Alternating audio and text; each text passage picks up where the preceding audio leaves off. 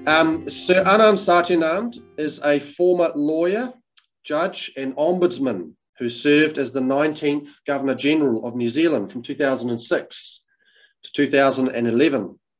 He was born and raised in Auckland, and he graduated with a Bachelor of Law degree from the University of Auckland in 1970. Following admission to the bar later that year, he worked at the Crown Solicitor's Office in Auckland before becoming a partner in an Auckland law firm. He was appointed as a judge in 1982, and during this time served as a prison board chairman and on the National Parole Board. In 1995, he was appointed as parliamentary ombudsman, serving 2 5-year terms. Sir Anand was made a Distinguished Companion of the New Zealand Order of Merit for Public Services in 2005. He was made a Principal Companion of the New Zealand Order of Merit in 2006 and a Companion of the Queen's Service Order in 2007. And he was redesignated as a Knight Grand Companion of the New Zealand Order of Merit in 2009. Now, I've left out quite a lot there. I could have gone on for quite some time, but I thought it'd be good for us to discover in the questions more about your interesting career. Now, Sir Anand and his wife Susan were married in 1970, and they have 3 children and several grandchildren. And in case you are unaware, we are very privileged to have Anand's wife Susan as the patron of Age Concerned Wellington Region. And it's lovely to have her as a figurehead of our organisation in promoting our vision and mission. So Anand, welcome. Great again to have you. Thank you for joining us. Thank you, Stephen. My first question is, where did you grow up? We know now you grew up in Auckland, but do you want to tell us a bit about that, and do you remember much about your childhood? Yes, I do. I had a happy childhood. My father was a GP, a medical doctor, and my mother a Karatani nurse. There was a medical flavour to our family life. And in the course of my boyhood, we lived in 2 Auckland suburbs, Ponsonby, then not as flash as it is today, and Glen Innes, which remains somewhat the same that it is today. And it's in Glen Innes that I went to Sacred Heart College in that suburb.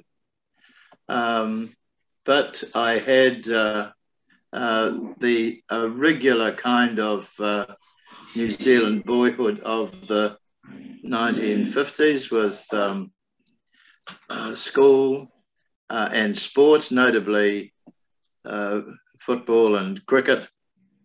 And our household was a sporting household. My father, alongside being a GP, was the doctor to the rugby league and a doctor to the cricket. So we would find ourselves regularly at the weekends at Eden Park or Carlo Park. And so that's how boyhood passed. I have a younger brother, 6 years younger than myself, who of course also lived with us in Ponsonby and then Glen Innes. Did you know, or when did you know kind of your career direction? Well, you know, reading out that progression of my career, it all looks as though my career was meticulously planned. But I can tell you that the reality was not quite like that. I was always in the kind of upper third of my classes at both primary school and secondary school, but I wasn't at the top. And I figured when I left school that I would like to be a medical professional. So I went to university. And in those days, you did English, chemistry, and zoology. No, you did physics, chemistry, and zoology. which was the sort of filter as to whether you would get into medical school. Well, I found that the filter worked against my interests in that whilst zoology and chemistry could be handled, my aptitude for mathematics and physics was not good. And at the end of 1963, after having had 2 goes, there was no way in which I could see entry into the medical school as a possibility. In those years, you could switch subjects so long as you passed, and then you could resume the bursary. And that's what I did. I had gone to Otago for the second go on the basis that the Otago physics were not as difficult as the Auckland physics, but they didn't have any significant change. So I came back to Auckland and started in the law school with the acid really on me to succeed. Fortunately, I had also realised in those very maturing years of 63, 64, that my real aptitudes lay with language and debate and a career in law was something that seemed a much better end result of my university studies. So I then went into the law school, and I had the benefit of the dean saying to me, "You are now 2 years older than your colleagues because you've had these 2 years at medical school. We are changing things in legal education, and we are making an emphasis on full-time study." But he said to me, and very happily, "I think you should complete your degree in the old-fashioned way.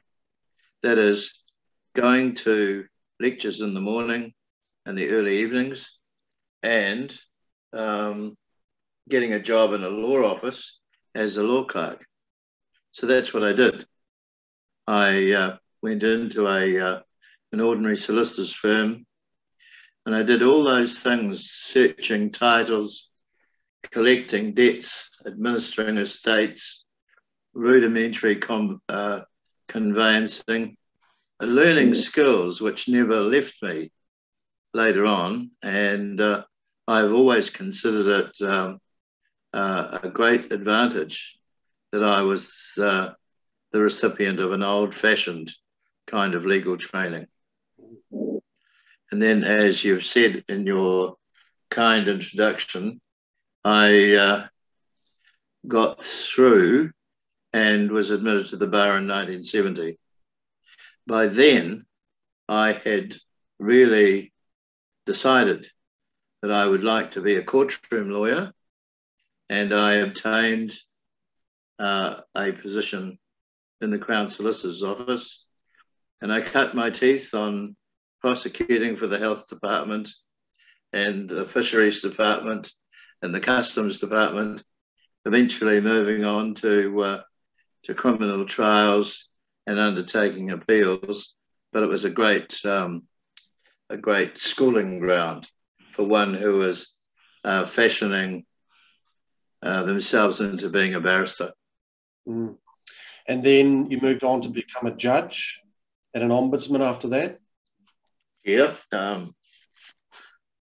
Great fortune. You know, I hadn't planned necessarily on being a judge, but at the end of the 1970s, people may remember that there was a Royal Commission on the courts headed by Sir David Beattie, which changed the court system around.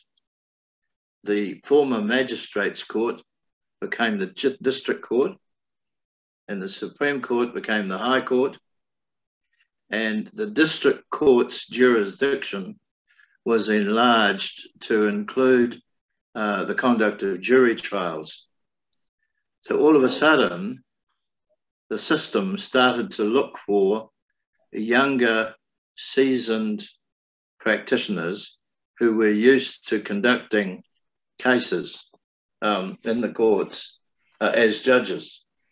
So in 1982, although I was relatively young, I think 37, I wasn't the youngest judge ever appointed to the court, but I was among the youngest. And there was a significant number of people appointed to the court in that time. And so I then had 12 years working as a judge, specialising in the criminal law. My specialist warrant was the conduct of jury trials, but I also had a general jurisdiction warrant as well. And that led to an interest in criminal justice, parole, and therefore that's why I was interested in becoming a prison board chairman and a member of the parole board. I also was interested in continuing legal education, which was something I took up later on, doing other things. Did you mean me to cover the ombudsman and that? Yeah. I'm sorry, I spoke suddenly. Okay. Tell us about that. That also was an unplanned matter. I had been working as a district court judge for 12 years. I enjoyed, I'd had some time in Palmerston North, South Auckland, West Auckland, and Auckland Central. I'd gone to Auckland Central because I needed time to be able to do parole board and the judicial education work and be subbed by somebody else. And I was happy. I was professionally happy with my role, when all of a sudden I had a call from the then Minister of Justice, the Honourable Doug Graham, who I'd known at law school, and he said, "What would you say to putting your name forward to being an ombudsman?"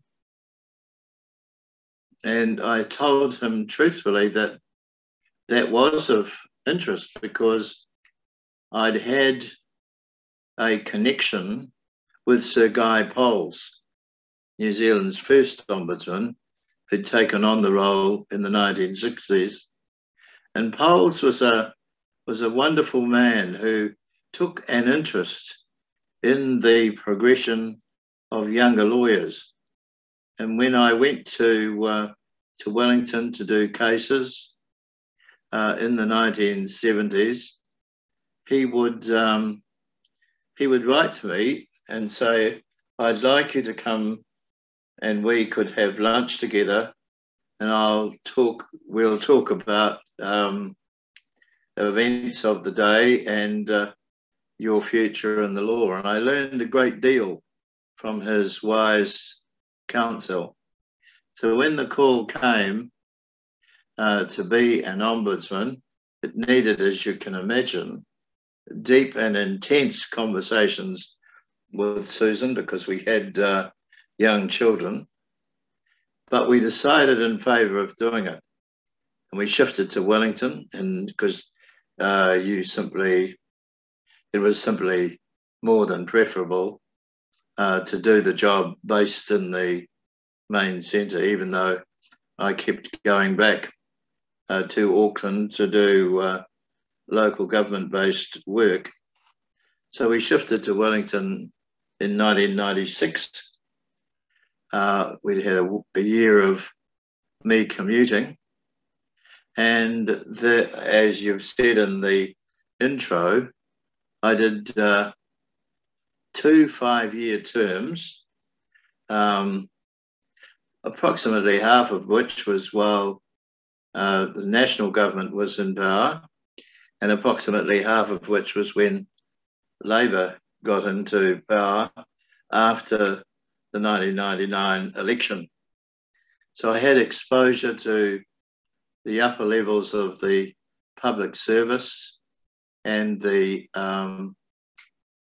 senior government officials of the day, as well as ministers, and as well members of parliament, because although ombudsmen deal with maladministration, with complaints about fairness of the actions of government departments, a lot of its work, as people will know from reading the media, a lot of the work of the ombudsman is to do with release of official information.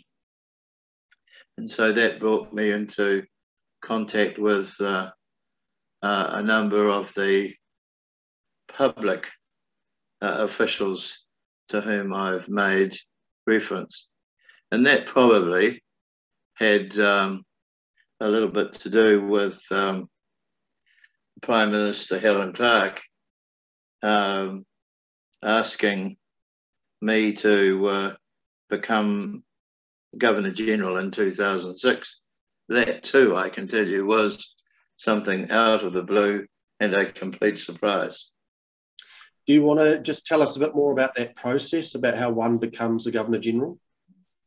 Yes, the conventional process in New Zealand is for the government of the day to make a choice of a particular person who they would like to see serve a 5-year term as Governor General. The New Zealand law provides for one term of 5 years per person.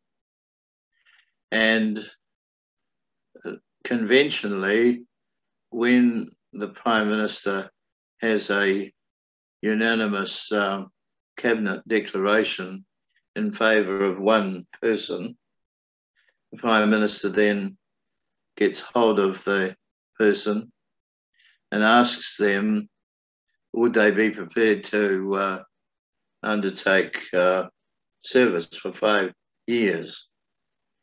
And if that is agreed to, the New Zealand way of doing things is for the Prime Minister to confer with the Leader of the Opposition, because there is the theoretical possibility that during the term of each Governor General there will be a general election and the government might change. So the opposition is given some notice of the person they might be working with.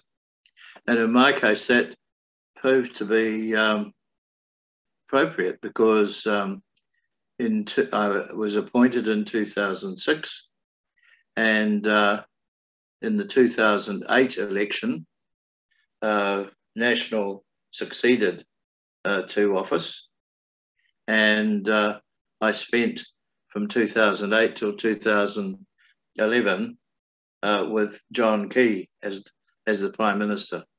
So I had the privilege of working with 2 Prime Ministers, and although they were quite different in their style, Helen Clark was studious and very thorough, and studied in the way in which she went about things. John Key was a man who had an extraordinary enthusiasm and who backed himself for the way in which he did things. But they were both interesting and enjoyable to work for and to work with. what can you tell us a bit more about the relationship between the Governor General and the Prime Minister? Do you meet the Prime Minister often? How does that work? Yes. In New Zealand, a lot of things are done in a less formal way than they are in, say, the United Kingdom. In the United Kingdom, the Prime Minister goes and visits the Queen on a regular basis and reports to the Queen about what the government is doing and seeking the Queen's advice if that is suitable. And that is done in a very formal way with the venue being Buckingham Palace, or maybe Windsor or Sandringham, etc. In New Zealand, it is much less formal.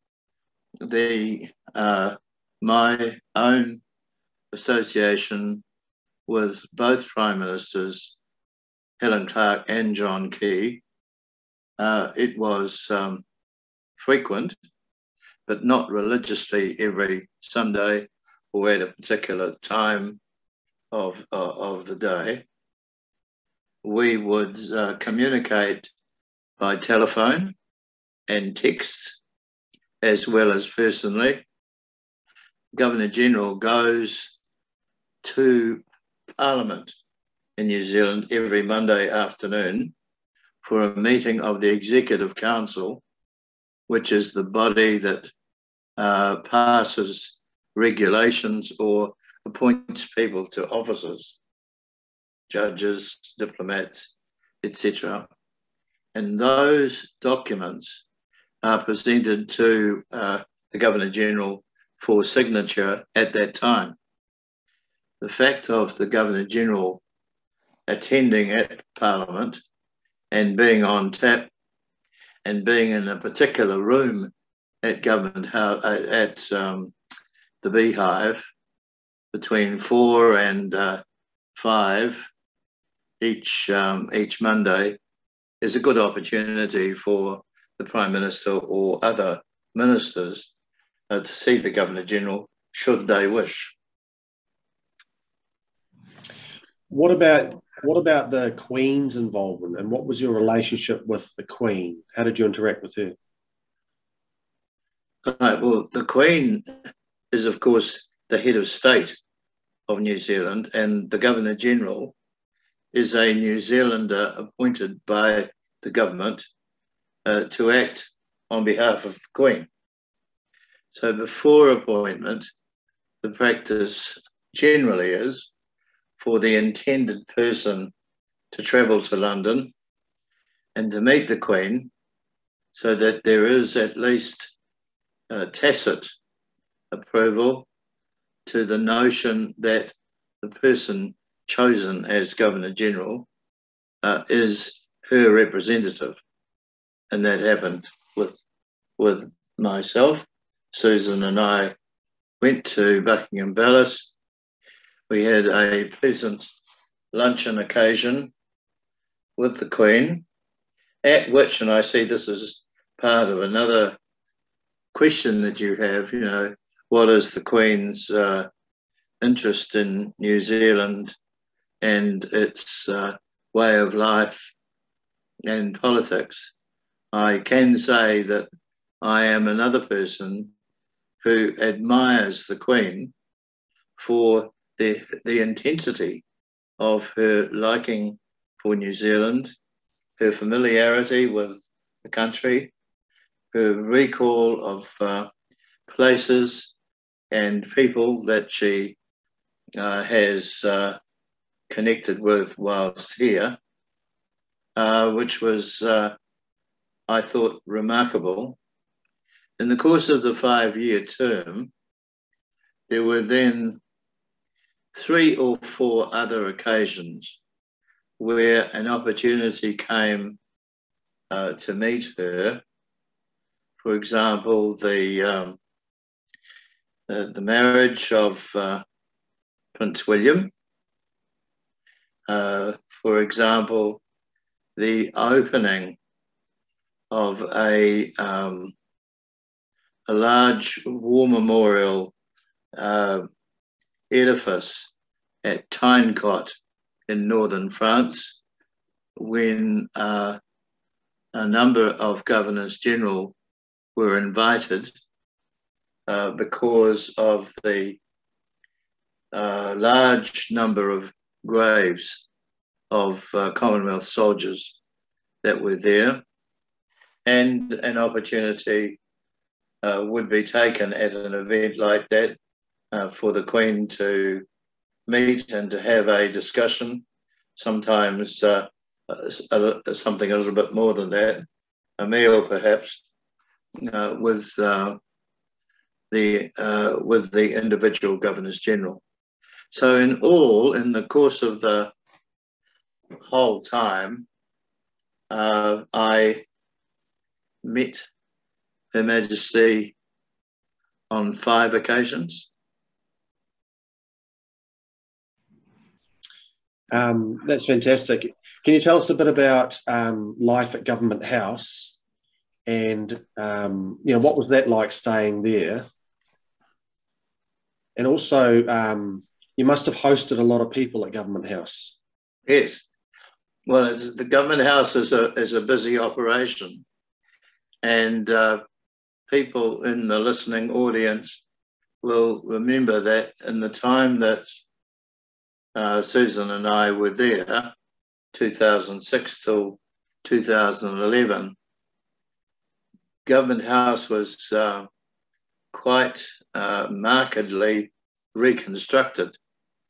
When we entered in 2006, it was clear that a lot of the plumbing and electric fitting and tiles on the roof, etc., were in great need of upgrade, and a decision was made for the building to be strengthened and reconstructed, and to have the installation of things like Wi-Fi. And we were out of there for 2.5 of the 5 years. So in that time, we had a period at Government House, not more than 2.5 years. We used the Auckland Government House in Epsom a great deal, probably stayed there quite a long time. We also used Vogel House at Lower Hutt, and then we had the opportunity to travel within the country a great deal. So we did things like investitures, Queen's Birthday and New Year honours, at places like the RNZAF Museum at Wigram, or the Larnac Castle in Dunedin, as opposed to Government House. But to come back to your question, the two government houses, the two main government houses, were quite different. The Government House in Wellington is a large 53-room public house, if you like, with large reception rooms, ballrooms, dining rooms, etc. The Governor General and spouse live in an apartment upstairs, and they come out of their apartment down into the public parts of the building to do their work. So it's an unusual setting.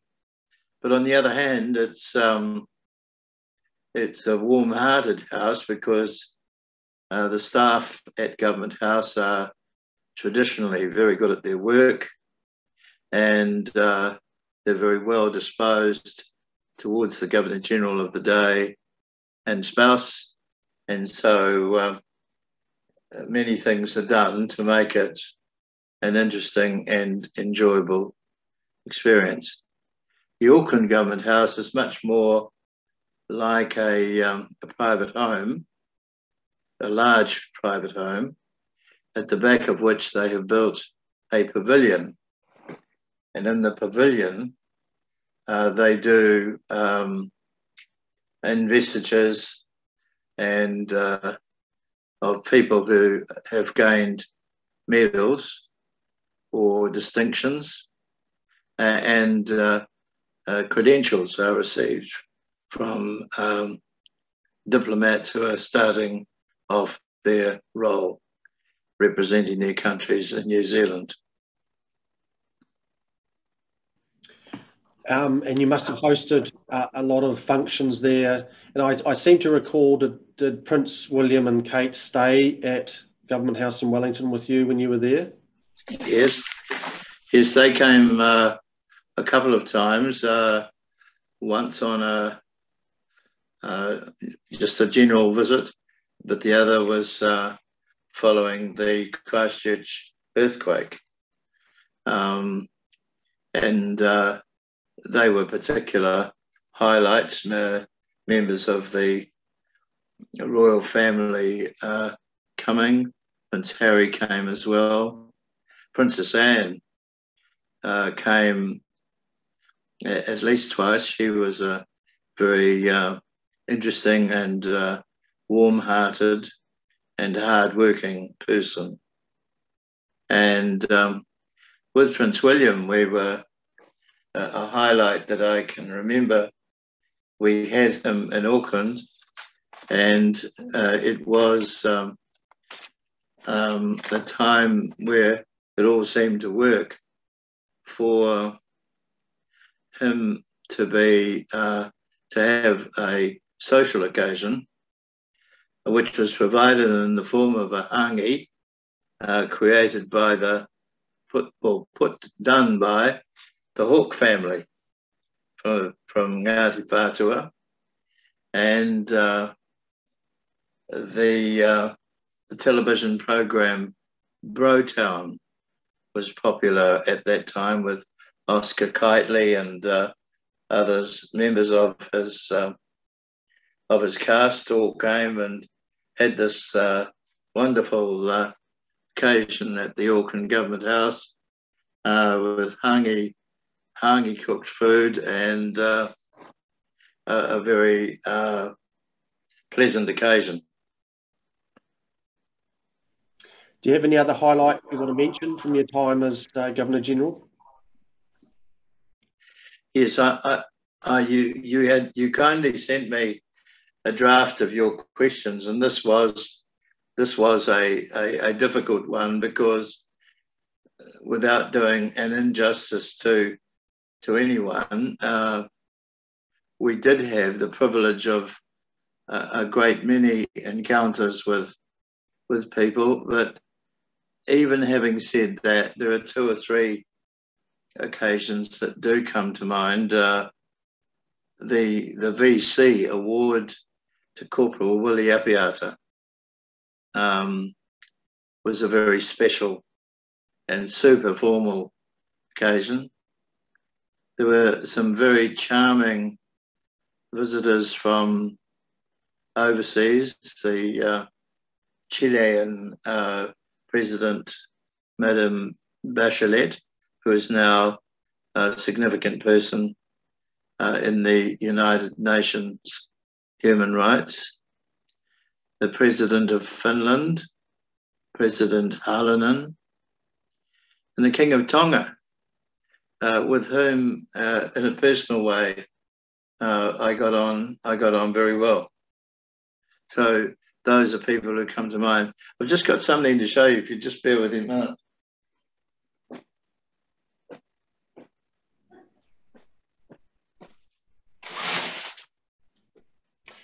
While we're waiting, just remember, if you want to ask some questions, just chuck them into the chat, and we'll. Here is a large book, a folio.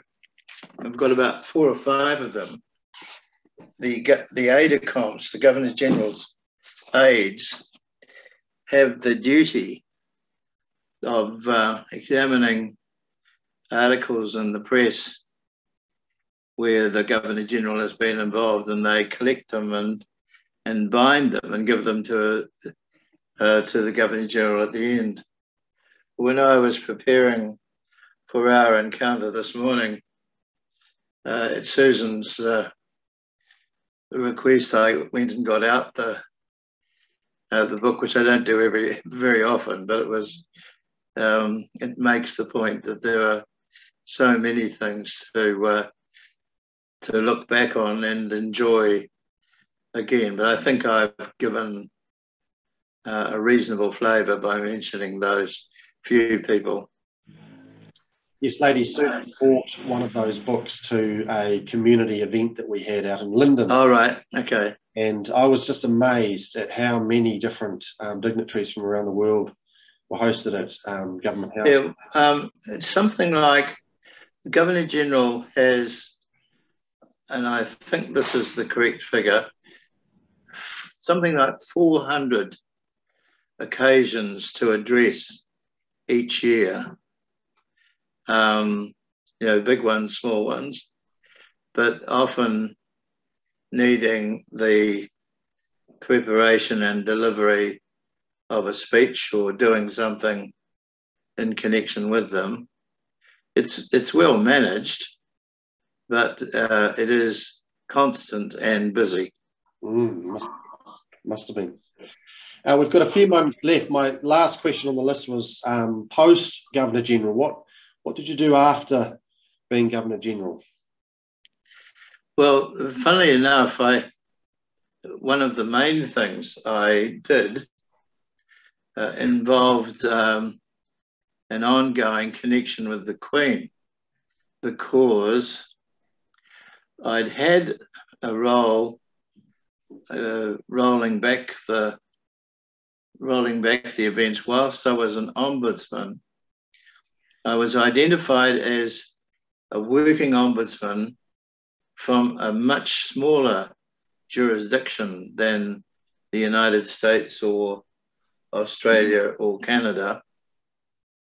And I was invited to go to London once a year, and on some occasions more than once a year, to help deliver a Commonwealth-funded training program for newly appointed ombudsmen in Commonwealth countries. So I'd go to London and help two professors deliver the program, which was a lovely experience of itself.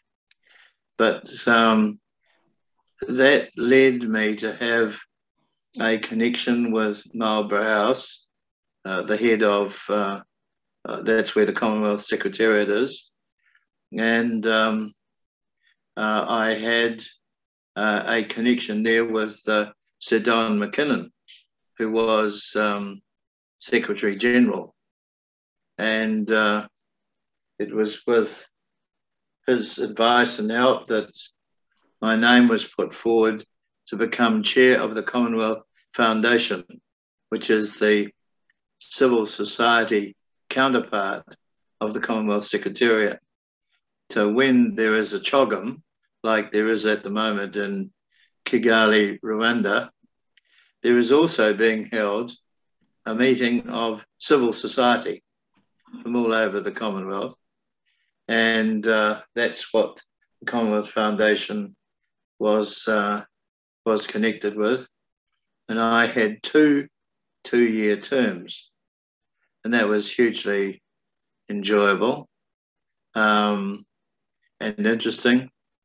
And I also, keeping up the international flavour, I'd had a connection in New Zealand after finishing office as Governor General with Transparency International, the anti-corruption body. And I still have that connection, although it's now an advisory position on the International Anti-Corruption Council. So that means, in practical terms, about once every 5 or 6 weeks, New Zealand is always the kind of tail end Charlie when it's early morning in Toronto and New York. It's lunchtime in London and Germany, and it's, yes, 11 o'clock, 12 o'clock, 1 a.m. in New Zealand. So I still take part in those things. I'm presently at home here, Chancellor of the University of Waikato, and I have patronage of a small number of community organisations. Susan and I both have community interests, as you'll be aware. Mm.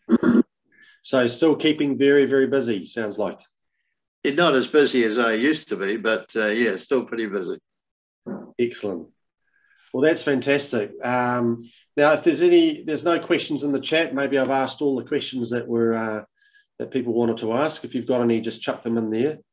But that was a great insight into the life of a Governor-General. I've certainly learned a lot, and into your life, of course. There's still no questions in there. That's okay. What I'm going to do is I'm just going to hand over to Kirsten, if I can find her on here. Kirsten's our social connection coordinator for Wellington and Porirua, and she's just going to say a few words. There you are, Kirsten. Well, thank you so much, Sir Anand. That was really enlightening. Yeah, you've had a very long and illustrious career. The highlights for me, I think, would have been the marriage of Prince William and Catherine. That would have been pretty amazing going to that. And also you mentioned going to Larnac Castle for the investiture. That would have been pretty cool too. Yeah, so we're really thankful that you've spent almost an hour with us this afternoon talking about your career. It's been, yeah, like I said, enlightening and interesting. So thanks so much. It's been a delight. I think your organisation and the work that it does is of great benefit to a large number of people, and it's a pleasure to assist its advancement in whatever little way is possible. We were very lucky to have our volunteers come and spend some time in your house last December. You've got a pretty amazing house there as well, so thanks for letting us come and crash at your place. It was great. Well, thank you, Anand. Again, we really appreciate your time this afternoon. It's been fantastic. And just want to say thanks to everyone else who's joined us as well. Hope you enjoyed this afternoon, and we'll see you in a couple of weeks at our next Curious Conversations. So enjoy the rest of your Monday. Thank you, Stephen. Thank you, everyone. See you later.